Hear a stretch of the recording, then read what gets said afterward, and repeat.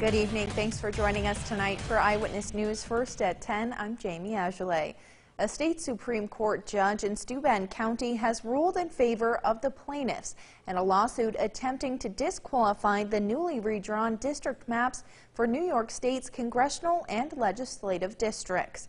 Within the state's process to meet the constitutional mandate to review and, if needed, redraw the voting districts for the federal House of Representatives and state Senate and Assembly, an independent commission drew up new maps, but they failed to gain acceptance of their concept by the deadline of February 28th.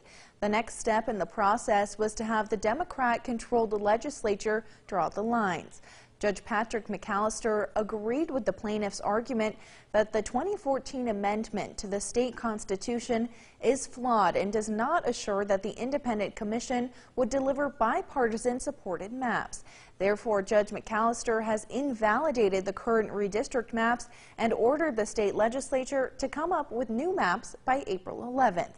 Judge McAllister also notes in his ruling that this is not the end of this process and appeals are expected. Similar court battles over redrawn maps in the state were waged in the courts a decade ago. And lawmakers in both the Senate and Assembly have adjourned session for the day. Our Capitol correspondent Jamie DeLine telling us what this means when it comes to the budget deadline.